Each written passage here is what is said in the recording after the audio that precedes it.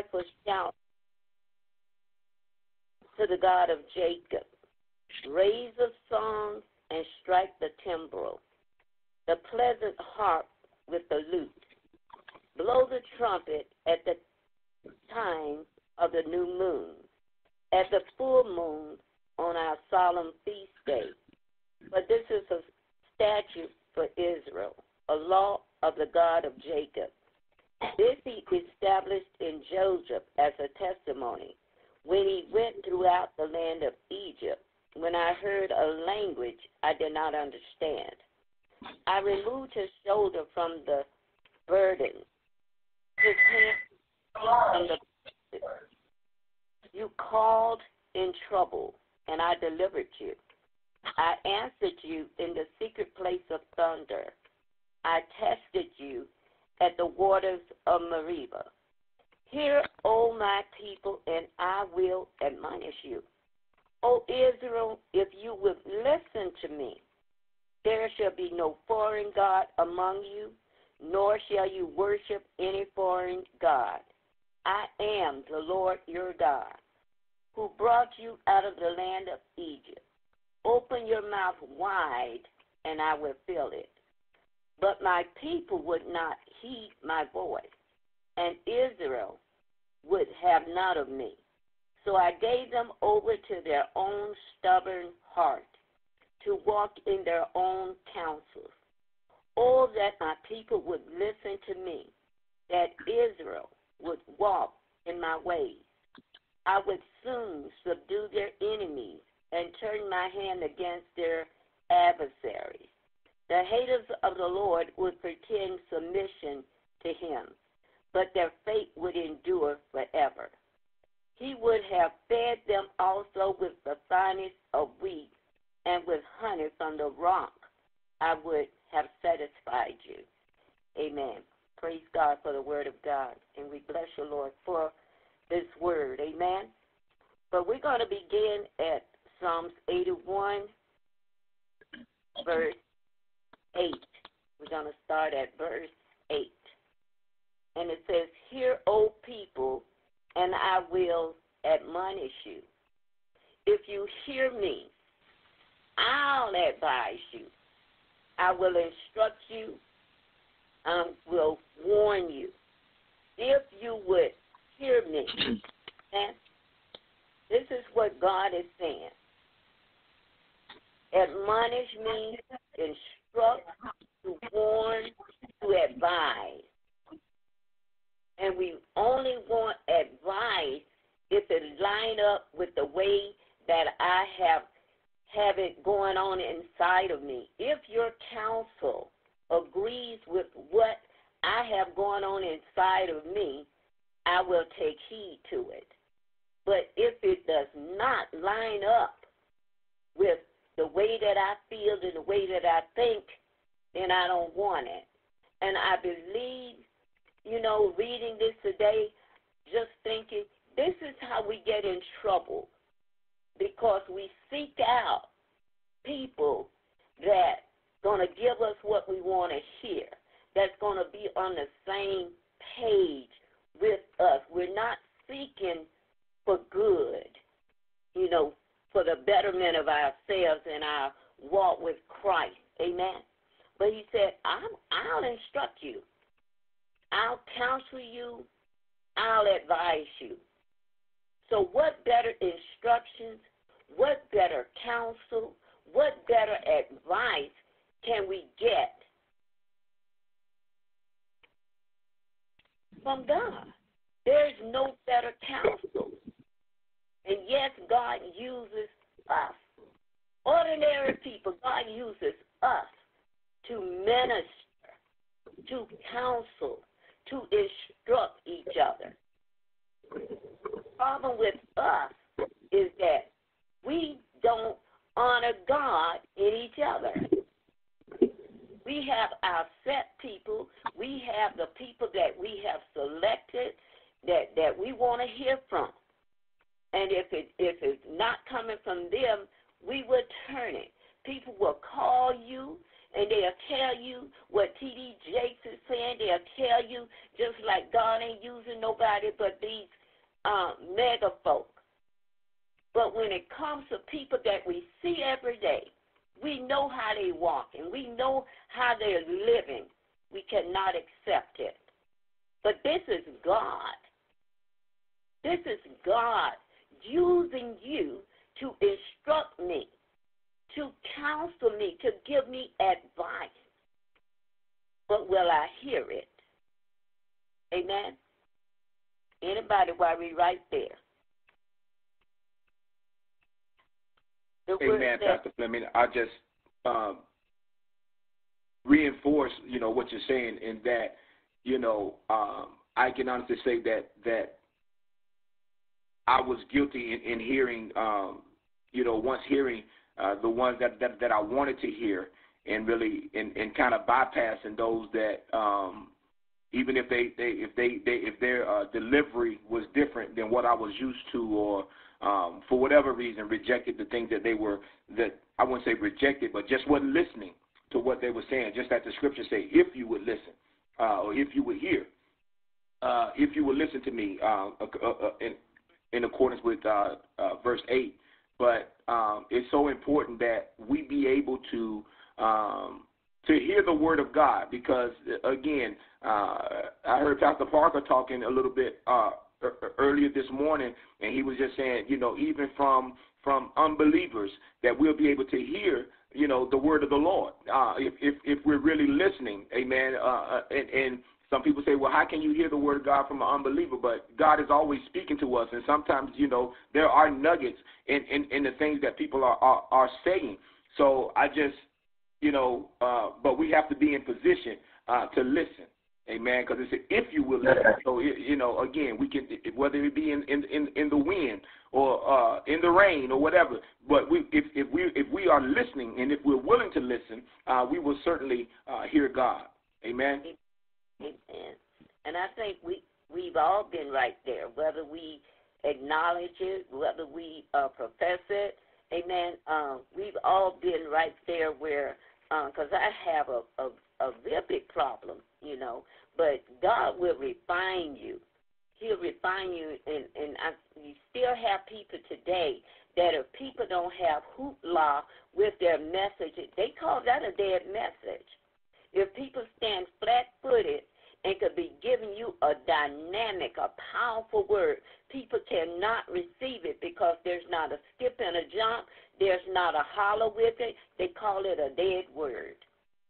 Amen. But God is refining us. He's bringing us to a place, and He's moving off all that callousness off of us, amen, and refining us and making us who He would have us to be if we would allow Him to. Amen. Amen. He said, if you will listen to me. And the word says if, because there is a chance that we won't listen. We won't hear. But we have a need to hear the word of God. It is the only thing that's going to do us any good. The only thing. Amen? Amen.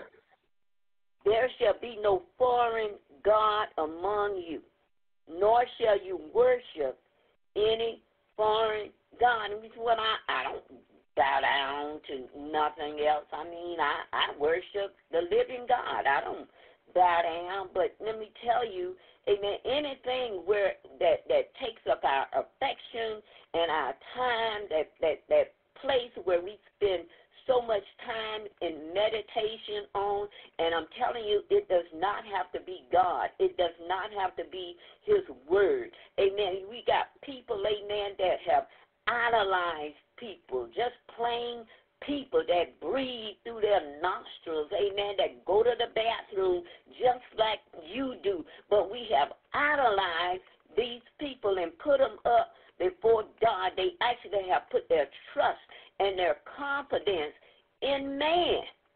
And this is not to say that we can't trust somebody else or put your confidence in and believe them and what they're saying because you watch their lives.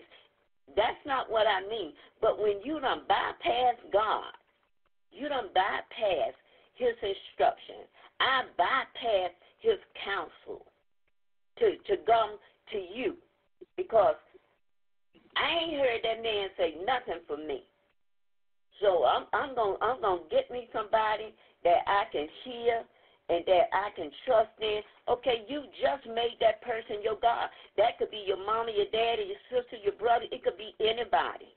It could be anything, because where you spend your time, that's what we made our God. Amen.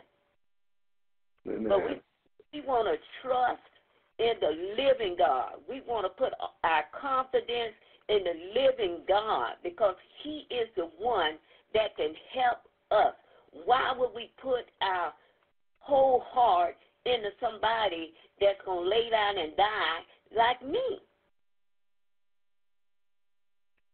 Jesus died, but he rose again. That's why we have life today. So this is where we should put our trust. This is where my heart belongs, because he has all the answers.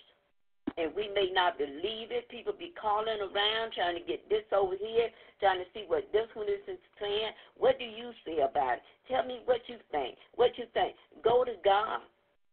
And it's okay to seek counsel. There's safety in the multitude of counselors. And I'm not talking about people that just yakking, but godly counsel. Amen? Anybody? Amen. Amen. Man, Amen. I'll say this, Pastor Fleming, and just really, just listening to verse 8 again, and it says, "Hear." We see the word "hear," and it says, "Oh, my people." So we again talking to his people. He said, "And I will admonish you." And you even went on to the latter part of that and saying, "Oh, Israel, if you would listen." So he's saying hear and listen. So to say both of those things lets us know that there's a difference between hearing and listening. Amen. But another point that I'm trying to make is that he says if we hear, he will admonish us. And when we think about that word admonish, we need to know that it's talking about that I will warn you.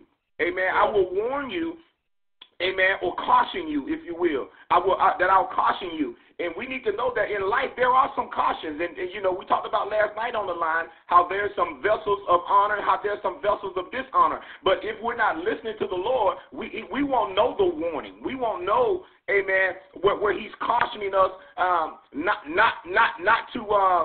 to make this investment or not to make that investment or not to do this. But if we're not hearing him, and amen. So, but he goes on to say, if you would listen to me, and I love the word. And just as you picked up in 9, you says, there shall be no foreign God among you. Amen. So if in order for it not to be a foreign God among you, the only way we're going to know it's foreign if we're hearing and listening to what God has to say. Amen. Amen. Amen.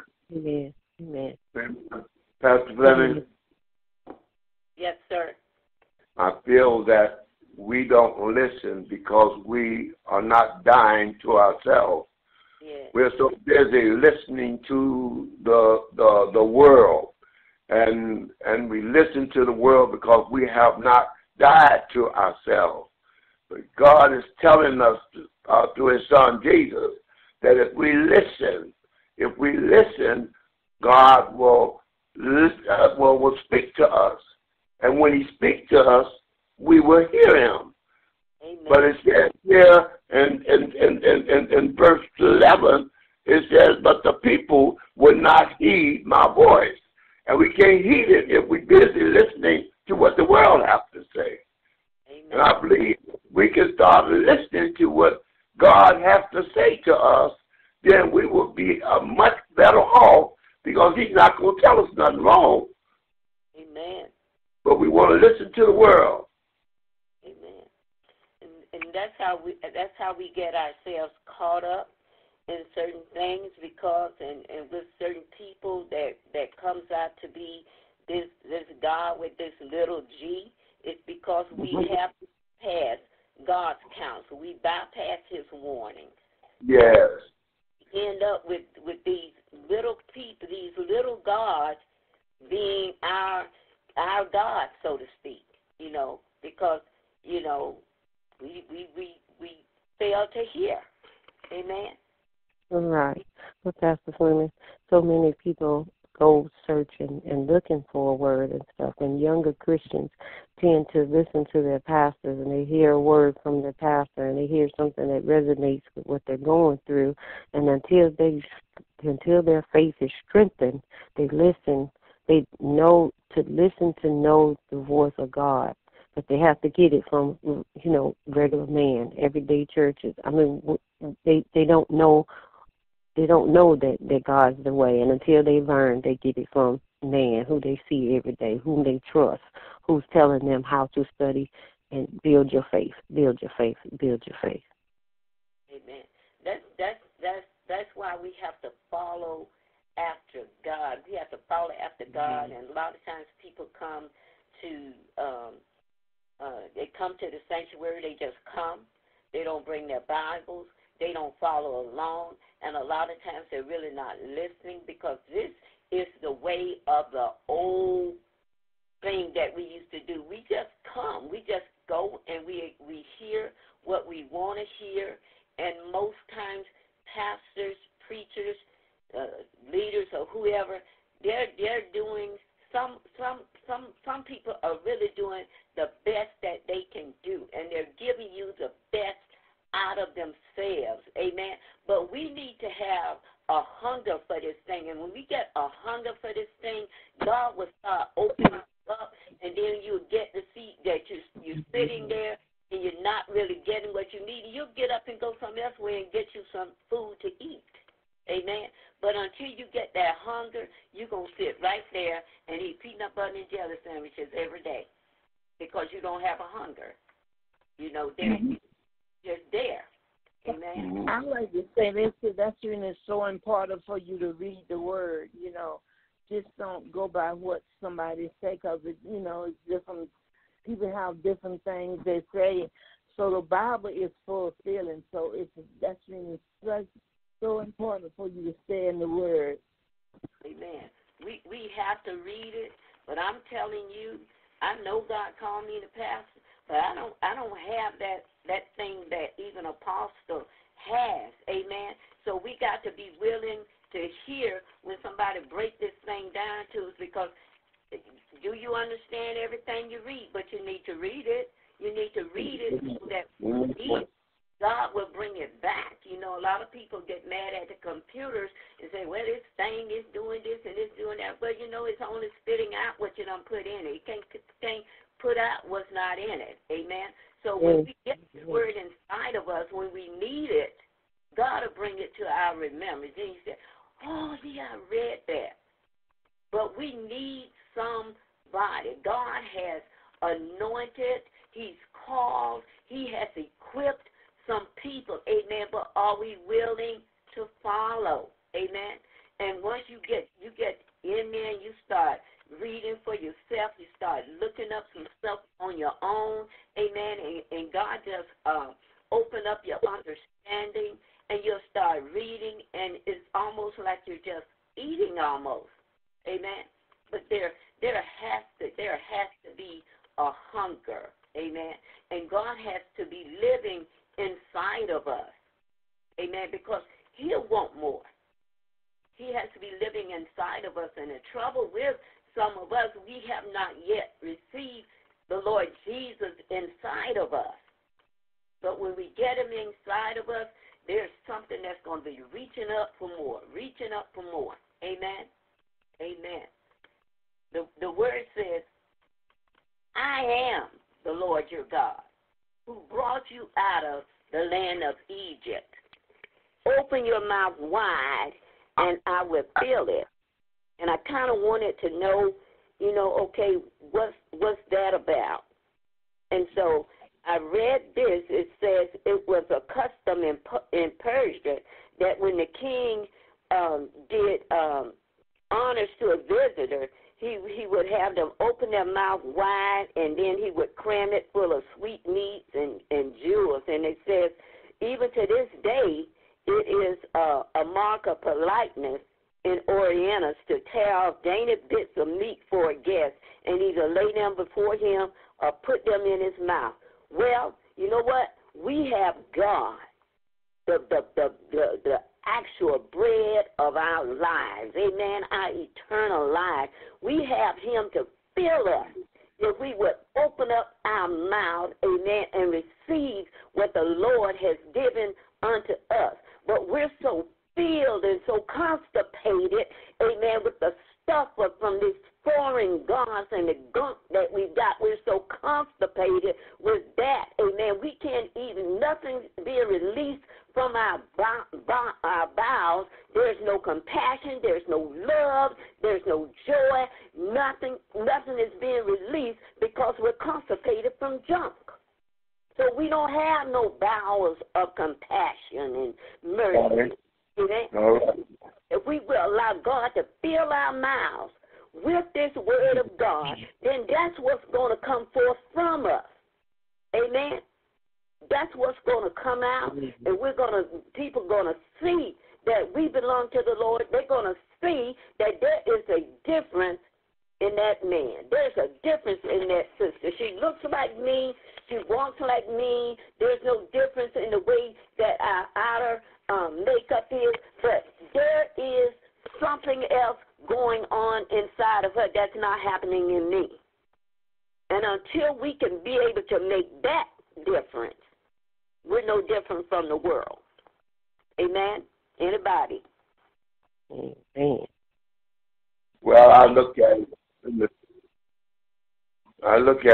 the sense that we are so busy worshiping the creation. Amen. Worship the creation more than we worship the Creator. And because of that, we put him on the back burner because everything else is shining in our eyes that we can't even see him over the things that we have chosen in our life to have love and enjoyment out of. But he didn't say that we would have a bed of roses. Amen. Especially when we came to Christ, that we will have to work hard and we will have to make changes in our lives. And that's where the problem comes. Nobody wants to change. Amen. Amen. Amen. Anybody else? It says, but my people would not heed my voice, and Israel would have none of me. So I gave them over to their own stubborn heart to walk in their own counsel. Who wants to be left? Who wants God to lead them to your own will? We're dangerous to ourselves. So I want to encourage us today to hear from God, to open yourself up and let God fill you with whatever it takes to make you who he would have us to be. Amen? Amen. Listen to the voice of God. Sit quietly, and I know God will answer. I know he will speak. I know he will reprove. I know he will correct, because I'm not the only one he's correcting. I am not the only one he's reproving. But Amen. when I sit quietly, God speaks. He speaks. You can't always have your mouth open and feel that we're going to hear from God. We need to close our mouth, amen, and then spiritually so open it so God can fill us with whatever we need for the inside of us, amen. And there are different needs, but God knows what I need. He knows what you need. He knows your trouble spots. He knows my trouble area. God knows exactly what we need. I may have a trouble area that you got it. I may have an area that I've conquered that you haven't. Well, God knows that, and he knows what I need on the inside of me. He knows what you need. But we all have to be willing as a people to hear God. And as an individual, God, work on me. Work on me. Amen. And a lot of times we come and we say, oh, shucks, I sure wish so-and-so was here to hear that word today. But you're present. So if you're present, isn't that word for you? Then you find yourself right there. Amen. But I bless the Lord, amen, for the word of God today, amen. Amen.